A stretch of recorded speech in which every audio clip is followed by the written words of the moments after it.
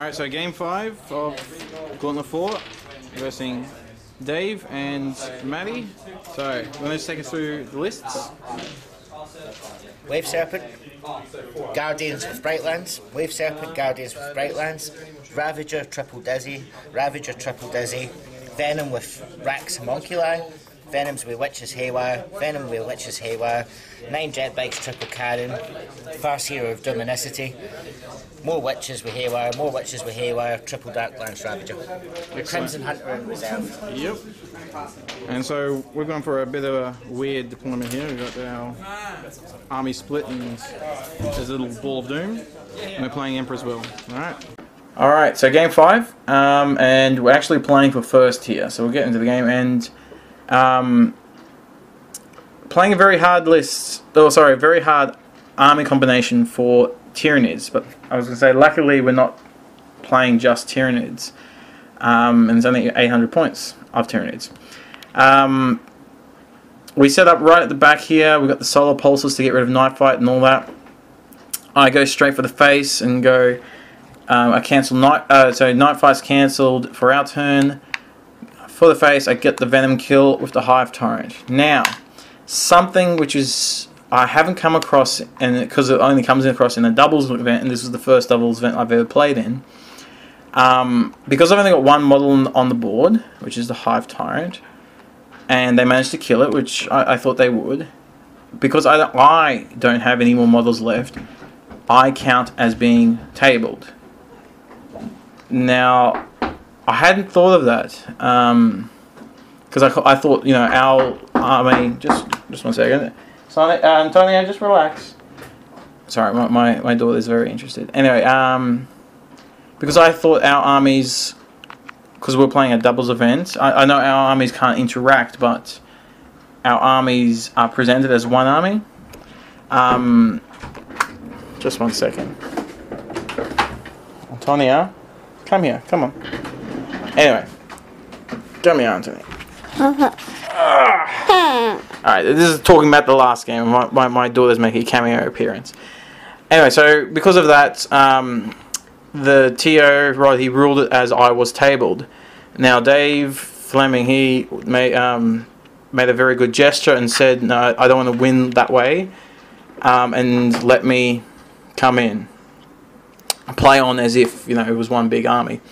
So, but that was something I didn't consider. So if I ever do a play in the doubles event again, Antonia, please. I'm gonna have, you know, at least say like 3 Ripper Swarms or something, just hiding so I don't get bloody tabled. Anyway, my luck doesn't continue because my models don't actually come on. So it's now I think turn 3 is when my Doom comes on. I keep on rolling terribly for my reserves. So, oh no, turn 2 is Doom, and then turn 3 is the Little Gaunts. So yeah, terrible reserve rolls.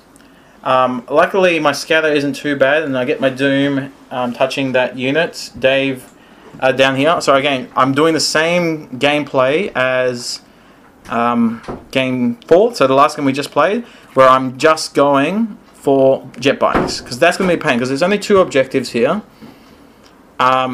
We knew, so Ali and I knew we kind of could at least draw, right? We got First Blood, and people call this draw hammer. So we got First Blood. We get 1 objective each, because it's very hard for them to get our objectives without the jet bikes, which is why I literally said I will just get the jet bikes. Don't worry about the jet bikes, it's mine. We got First Blood. We got 1 objective each. Hopefully they don't get Line Breaker. We need to get Line Breaker, and we can win by 1 point. That was kind of the game plan. And it was very close to being the game plan. Anyway, so again, with my unlucky reserves, but I drop in and all that fun stuff. My guys up top here, my Tervagon, he spawns some units, so this is in the next turn, and they jump into, so they're right now in the building. And this is game turn 4, I believe. I think that's what the dice says. So Ali, he jumps his Necrons out of the building, I jump in the building, and so the plan is for game turn 5 to jump out of the building, because it does intercept and kill this flyer coming up, and score the objective. and that would be on turn 5. And then if we went to a turn 6, which we ran out of time, but we rolled for, and it would have gone to turn 6. My Tervagon would have gotten Line Breaker, and I would have jumped out. However, turn 5, I thought I forgot, but actually what happened was turn 5, I rolled a 1 on the looking out, keeping an eye on you for the desperate allies. So my guys inside the building actually couldn't get out. And then I said, oh no, they'll be fine. They'll get out next turn, next game. However, there wasn't the next game because halfway through our turn, Rod, again the TO, came around and said this was the last game turn. So while I thought I completely forgot and made a huge mistake in that not jumping out the building and scoring the objective, what happened was I just rolled a 1, they couldn't move, and I said, don't worry, I'll have the next turn, hopefully we go to turn 6. At least that's what I think happened. Ali and I spoke about this afterwards, and that's kind of what we thought happened. Or I made a huge mistake and I forgot to jump out. I mean, to me, this game was it was a fun game, interesting, but it was a little bit of a downer, just because it shocked me that that turn 1 where I got tabled, and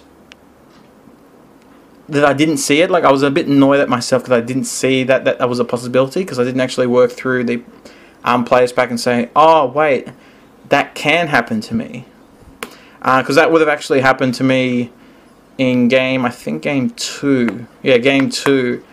I lost in the one with Eric and Hayden. I actually lost my Hive Tyrant in that second turn before reserves came, or the first turn. Either way. Anyway, so overall, from what would have been a draw or a minor win to us, actually turned into a minor win for our opponents, because they had the objective and we didn't. And so they came first. And I think, I don't know the final scores. I believe we came 4th, 5th, something like that. We'll see. The scores aren't out just yet, and I won't post this until the scores are up. Alright.